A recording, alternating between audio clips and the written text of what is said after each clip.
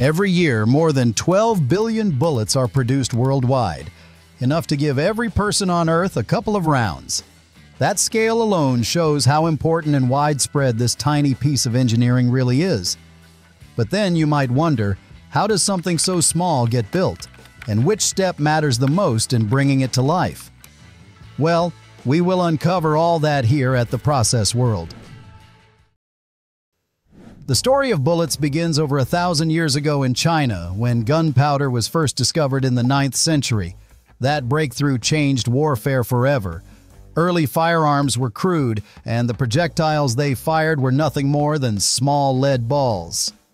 Muskets and cannons relied on these simple spheres, which were heavy, messy, and far from accurate.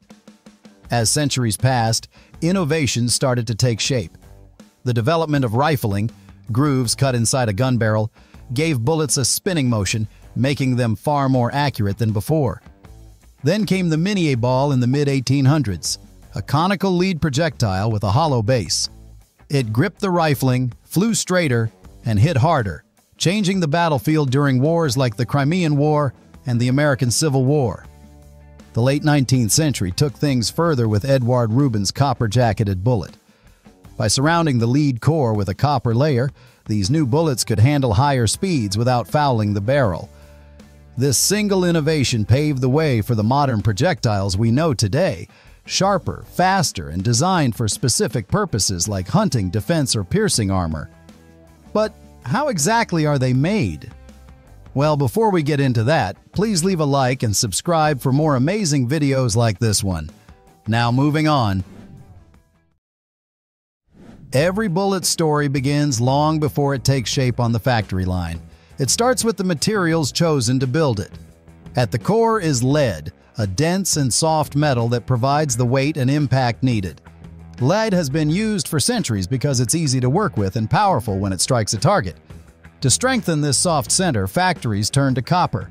Rolled into thin sheets, cut and pressed into jackets, copper surrounds the lead and gives the bullet durability, cleaner performance in the barrel, and the ability to travel at higher speeds. Some bullets are made for specialized jobs like cutting through armor or heavy barriers. In those cases, harder metals such as steel or tungsten are introduced. These materials are exceptionally strong and are shaped with precision machining to exact dimensions, giving the bullet the power to punch through protective layers. Then there are the components that bring the round to life. Propellant, usually nitrocellulose or a nitrocellulose-nitroglycerin blend, is chemically stabilized and turned into a fast-burning powder that produces the gas pressure to fire the bullet forward. At the base sits the primer, a tiny metal cup filled with sensitive chemicals. The moment it's struck, it ignites the propellant charge above it and starts the chain reaction. Once these raw ingredients are ready, the factory begins shaping them into usable parts. Lead is melted and cast into ingots before being extruded into wires or molded into specific shapes. Copper sheets are rolled flat, cut into small discs, and drawn into cups that will become the jackets. Every measurement is precise, because even the slightest inconsistency could affect the bullet's accuracy. By the end of this stage, the core, jacket, propellant, and primer are all prepared and waiting to be assembled. But before a bullet can ever be fired, it needs a strong home, the cartridge case. This is the part that holds the primer, propellant, and bullet together as one complete round. Most cases are made from brass, chosen because it's durable, corrosion-resistant, and easy to shape under heavy pressure. The process starts with flat brass sheets that are punched into small discs.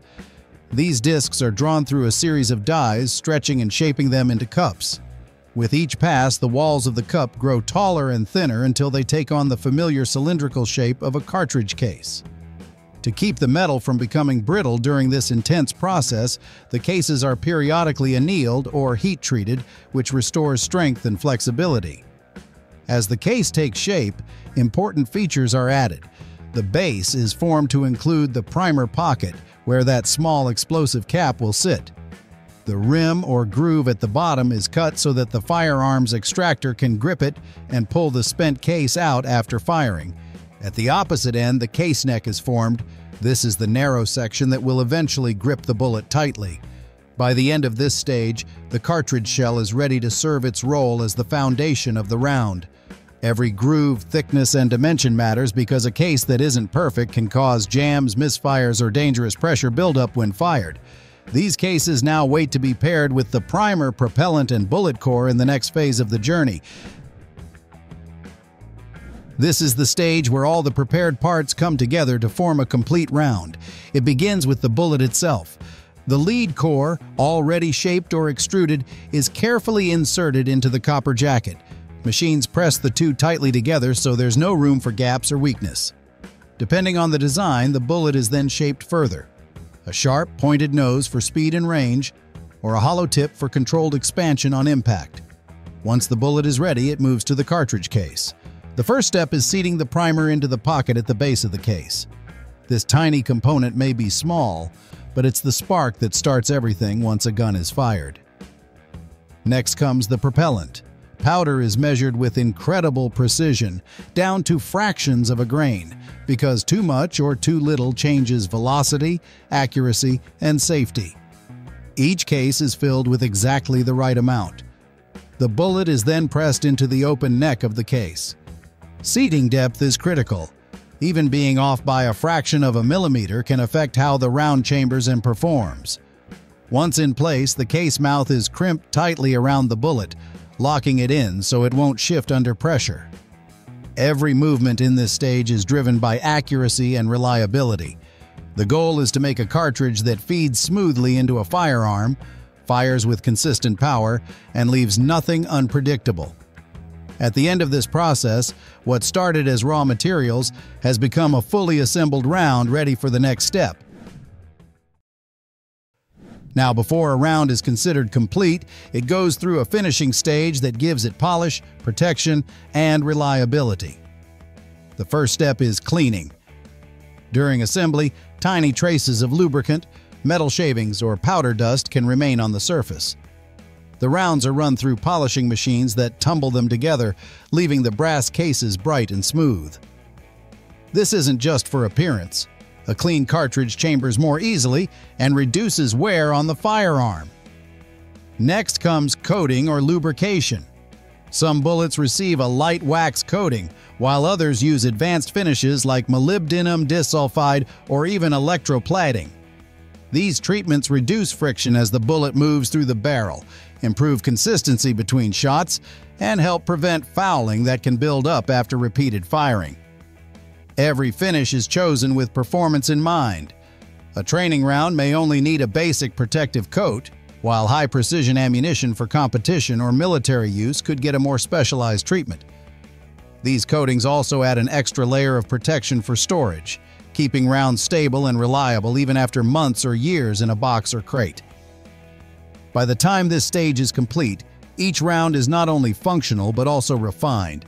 It's polished, protected, and ready to face the rigorous quality checks that will confirm it performs exactly as designed. No matter how well a bullet is built, it has to prove itself before it leaves the factory.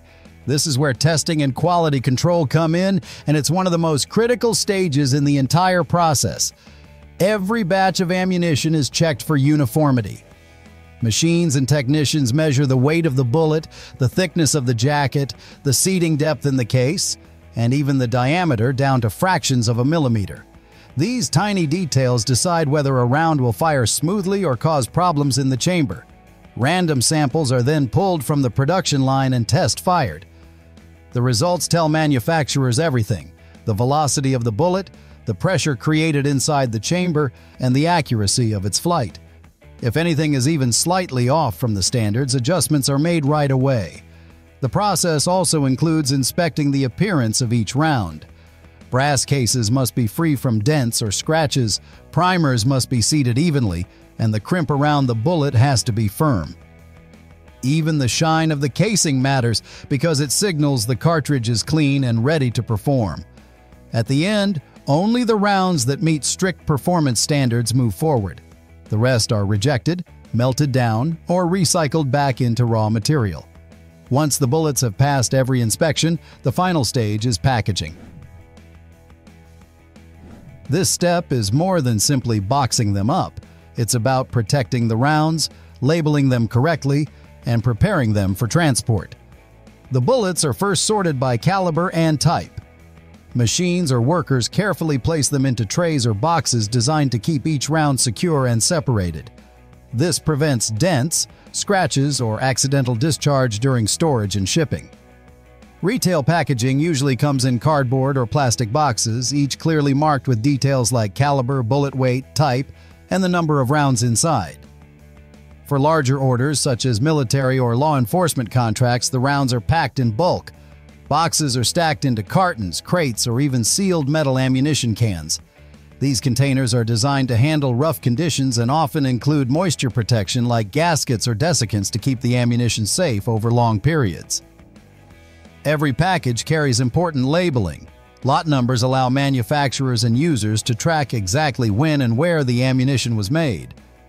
This makes quality control easier and provides accountability if an issue ever arises.